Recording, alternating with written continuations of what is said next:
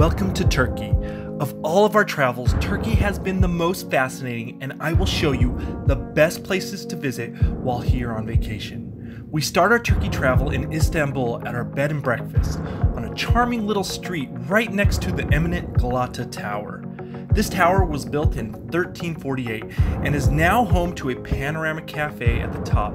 But what most people visit the Galata Tower for now are the pictures.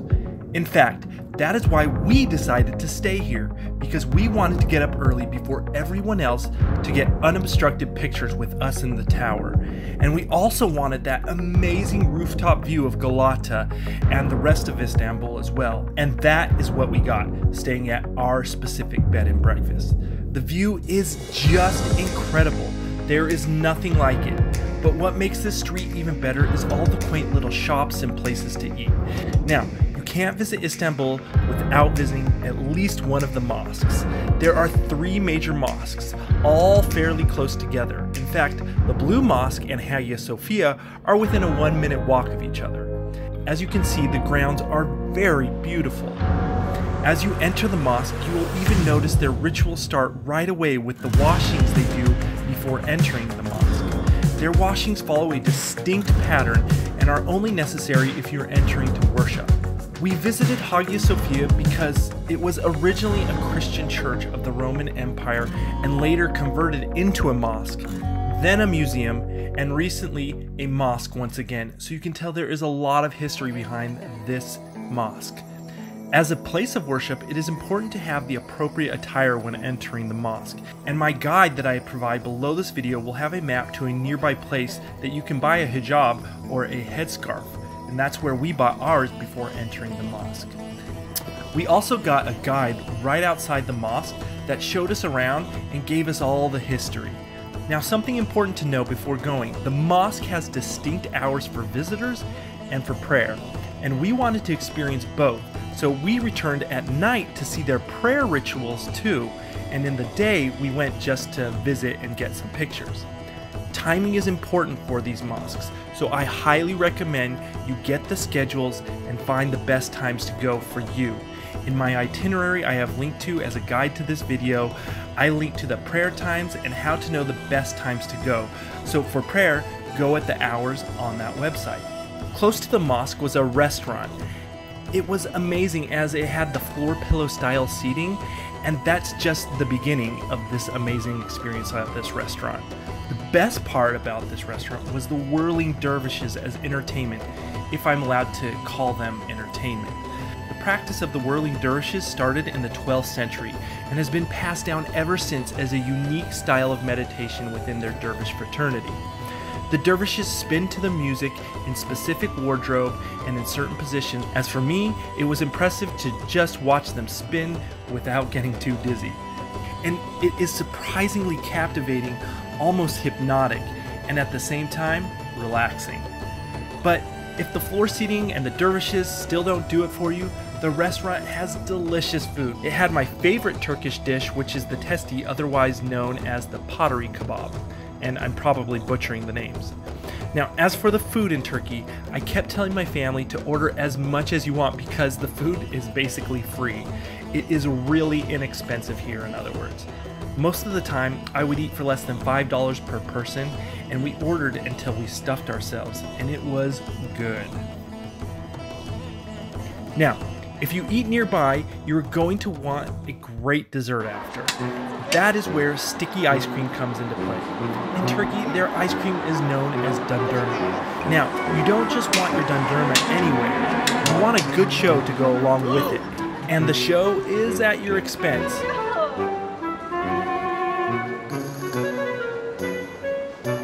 But if you're game, it's really fun and kind of funny. You can't just go to any dondurma stand. I know, because I went to plenty, and this guy was the best that we found here. I wish I had time to show you the others and how this guy compares, but I have a video with more about the different dondurma stands, so you can see what I mean at the end of this video. I will have that video in a playlist, and you can watch that with all the individual activities I did in Turkey with more footage after this travel guide video. Just click on the link of the playlist at the end of this video.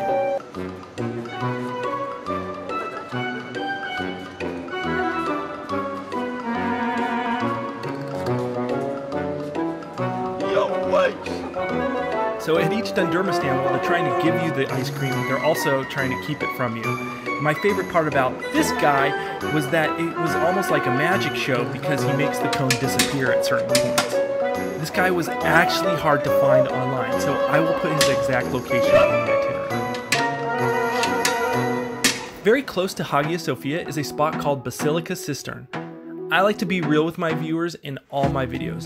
This place was good for a few pictures, but other than that, I felt like it was kind of a tourist trap and not really worth the money, especially with so much to do in Istanbul and other places. But that's my opinion. Istanbul and Turkey in general is all about the view. The 360 Panorama restaurant is one of the best places to get a view of the Blue Mosque and Hagia Sophia from above. This is a popular restaurant and the food here was good, but the view is what it is all about here. What would a visit to Istanbul be without visiting the Grand Bazaar? The Grand Bazaar is one of the largest and oldest covered shopping markets in the world. It is regarded as the first shopping mall and gets over 91 million visitors a year. And if you followed all of my travels, Turkey is the country we shopped at the most, as the quality of the products was a lot better than other markets that we've been to in the rest of the world. The shopping here is so good that we even bought pendant lights for our kitchen while we were here in Turkey. It is one of the best places to discount shop for just about anything, including carpets, trinkets, spices, lanterns, jewelry, dish sets, and lamps. The lantern shop was probably our favorite place to shop as it made a great photo op as well. It's just so cool that everything is so old in the Grand Bazaar and yet so current. I mean, you are shopping where people shopped in the 15th century and where people would go to trade goods. So I highly recommend the shopping you can do while in Turkey. And you can tell we did our fair share of shopping, especially here at the Grand Bazaar. So much history and such good shopping, I recommend it. If you couldn't already tell, rooftops are kind of a thing here in Turkey. Possibly none of them are as unique as this rooftop. The view once again is just incredible, with birds flying by and all around, and a view of all the major mosques nearby. Now this spot is fairly new because there used to be another popular rooftop just like this one called Kubbe, but it recently was shut down. And while this one really doesn't have a big a name as Kubbe, the view with the birds is just as fantastic with all the carpets laid down and in such a nice setup. To get a photo shoot here, all you need to do is show up with a little bit of cash, and it does cost a little bit for that quick little photo shoot. I will link to this location in my itinerary because otherwise it's pretty impossible to find the location for a tourist. Now, what I found curious is that the people who put this rooftop together only used one corner of the rooftop. But if you look at it from another angle in the other direction on the rooftop, it is just as amazing, if not more amazing. From the other angle, you can get a close-up view of the Süleymaniye Mosque, which is highly impressive, especially from the outside. A lot of countries have their own style of massages and spas. Turkey is no different. Just FYI, Turkish bathhouses are also called hammams, and they are awesome. This specific hammam is over 300 years old. Even though they wouldn't let me film the experience, I will show you the inside of a different hammam later in this video when we get to Cappadocia, so that you can see what they are all about inside. Now it was off from Istanbul to the ancient city of Ephesus. I almost decided not to go to Ephesus, but actually it was one of the most surprisingly awe-inspiring things I've done on all my travels. It was very interesting to see what survived and what did not survive during the centuries of wear and tear. The ancient ruins were magnificent, and to think we were walking where people like the Apostle Paul walked and would preach to the people here in these amphitheaters. Just mind-blowing to me.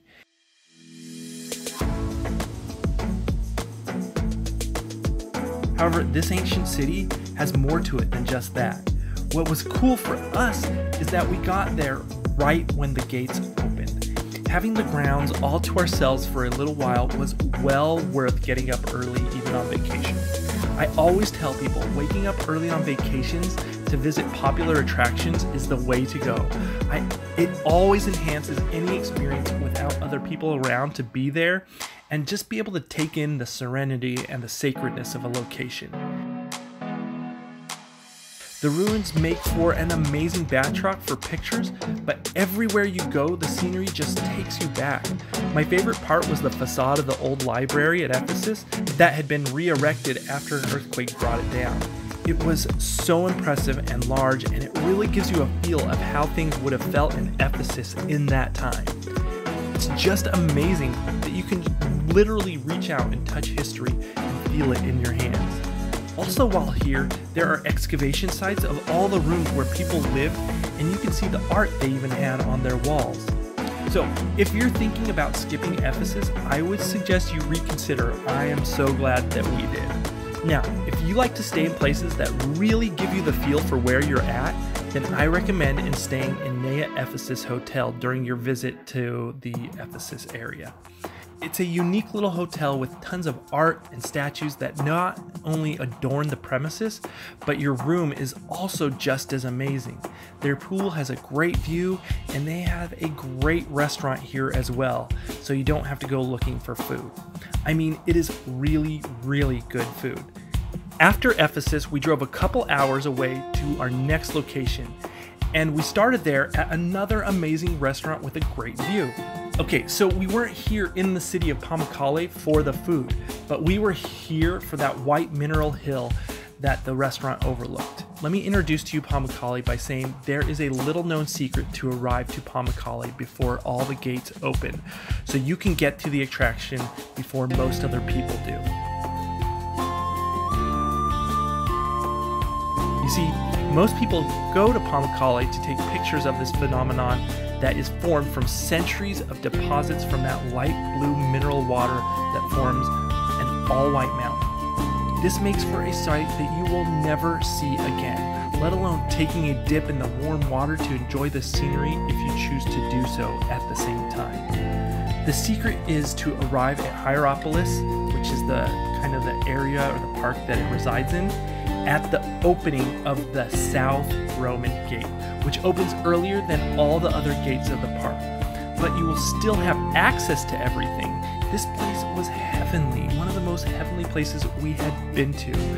And you can see all the places we've been to if you subscribe to this channel or you visit my Instagram. Another upside to arriving early in the morning is you just get to experience the mountain in its serenity, with some hot air balloons that are also taking off early in the morning, and then feel the warmth of the flowing thermal water as well.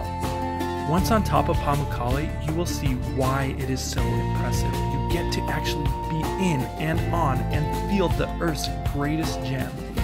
I will tag the South Gate in my map that comes with the itinerary in the YouTube description of this video.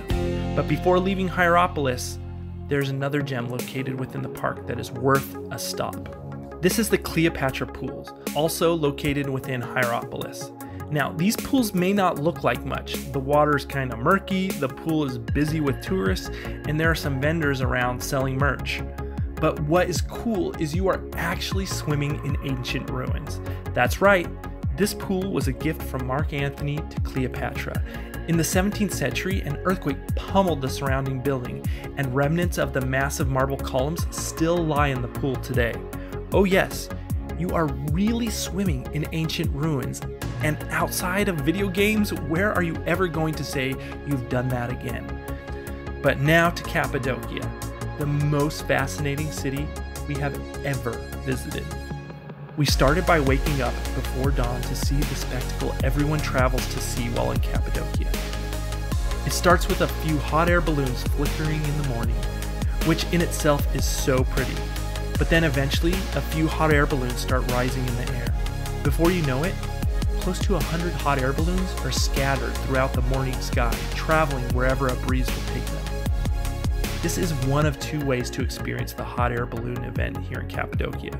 Watching them from a good vantage point, and then also getting in a hot air balloon. But trust me, just watching them is almost as incredible as being in them. There are a few great places to watch the balloons take off. However, I booked a specific cave hotel to see the balloons take off. And yes, I said cave hotel. Why? This specific hotel had, in my opinion, the best view of the whole valley when balloons took off in the morning. In fact, this landscape is also ideal for ATV rides, which is what we did later that evening to both tour the area and watch the sunset. The quads were thrilling, traveling around all the steep rock formations that are just superb and so peculiar. At one point, our tour guide took me on a little joyride that was awesome. These formations are so monumental and you just fly around them, and there is more at every turn. What is interesting about the formations is that they are really hard rock, but at the same time also kind of soft and fairly easy to carve out. So early civilizations, including some Christian civilizations, would carve into the rocks and make themselves abodes, churches, and other dwellings for themselves. In just a second, you will see they even did this for entire cities. So there is a lot of story around these rocks. In fact, they hardened from volcanic ash called tuff, and that tuff eroded over time, leaving these enormously impressive rocks. So on this ride, we made a few stops where some of the more impressive dwellings and rocks were. Then to end our journey, you make your way to a point where you just watch a stunning sunset. Now, just for a moment to be real, I'm pretty good at making it seem like we are all alone, but actually this sunset was quite the party scene that happens every night. I'm talking hundreds of ATVs, music and wine and everything. So don't be fooled, this part wasn't as personal as the beginning of our private sunset ATV tour. Now, as I promised, the Turkish bath. You want an authentic experience for your Turkish bath or hammam. You can tell if it's an authentic hammam because these rooms have a few characteristics. Ceiling domes with holes in the top, and also in the center of the room there will be a large table with faucets all along the wall around it. This one is the Kelebek hammam, and it is the best and most authentic one in the Cappadocia area. The rooms I described are called sikaklik, and the structure is important for the amplified sound of splashing water and the circulation of pleasant aromas in the air. I highly recommend this one. You start off by lying on that center table with a washing of warm water poured across your body, and then a scrub off of all your dead skin. After that, it's time for my favorite part, the bubbles. Yes, the bubbles make a great lubricant for the body wash and massage, but also it is a vitalizing experience to feel all the bubbles popping randomly across your body. It is a very relaxing sensation. In my opinion, you haven't really been to Turkey unless you have had a Turkish bath. And once again, the Kelebek hammam is the best place to experience the Turkish bath. Now, you can really make it a spa experience by having an add-on massage and a sauna with the bath, but those are add-ons to what is the essential Turkish bath experience. So it was off to do more shopping and picture taking at Gallery Ikman. So this is an ornate carpet store in the middle of Cappadocia. This store has stacks and stacks of thousands of carpets covering every inch of the place.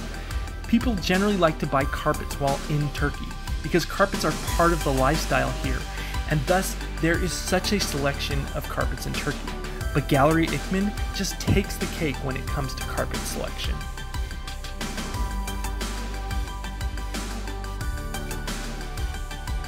What is interesting is that eventually people noticed how pretty the atrium at this carpet store was, being draped with carpets all around you, and then that great lighting of the atrium. So eventually it became another spot for beautiful photo shoots.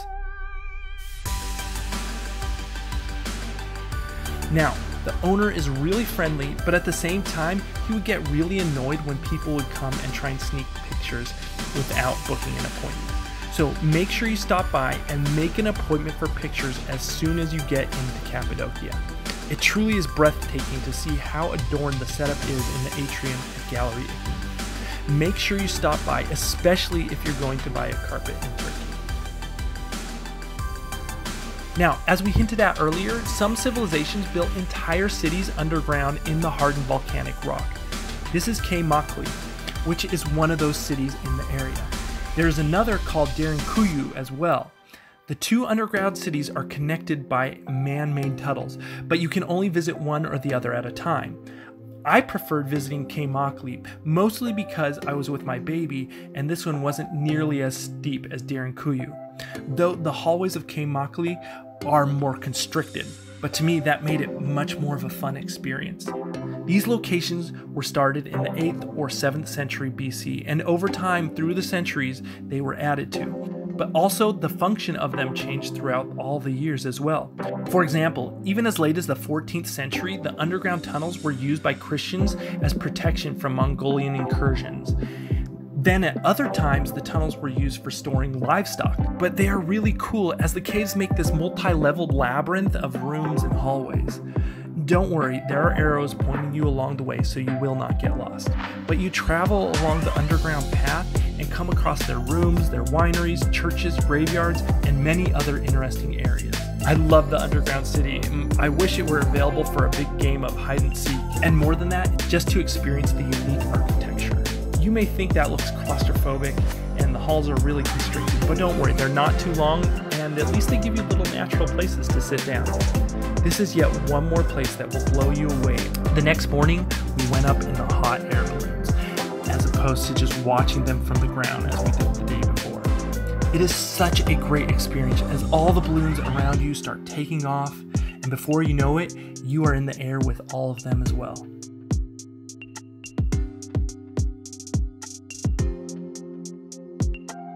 Now, I picked this specific company because they had an option to go up in the hot air balloon for a longer time than the other hot air balloons. And I wanted the option of an extra 30 minutes, and trust me, it was so worth it. The time goes by so fast anyway, so you might as well get as much time as you can out of the experience.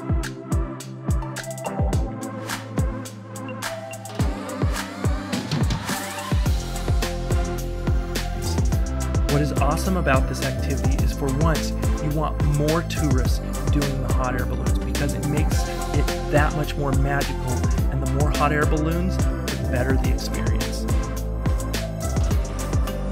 Now, the landscape from above the valley is amazing, which once again is why this spectacular even exists. So I recommend going and taking it all in, the crisp morning air, the beautiful rock formations, and passing above and through the valleys. Eventually, you get to see the sunrise from the hot air balloon over the mountains, and the view is like none other. You just feel so free. It's hard to explain, but if you are only mildly afraid of heights, I actually still recommend this. It feels really safe, and the takeoff is so subtle that it may not even bother you at all because you'll be in the air before you know it. At one point, we even saw wild horses in one of the valleys we dipped into. Really, it's no wonder this is so popular. It is one of those things where pictures and video just don't do it justice. And alone, this will make your trip to Turkey worth it.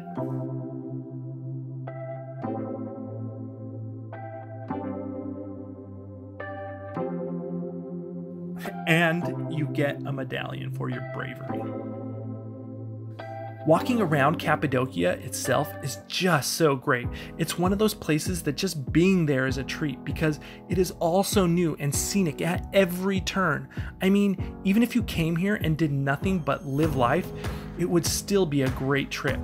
We don't get to experience a society where everything is actually built into the landscape. I mean, everything from the businesses to the art and the hotels themselves are all built into the rock formations.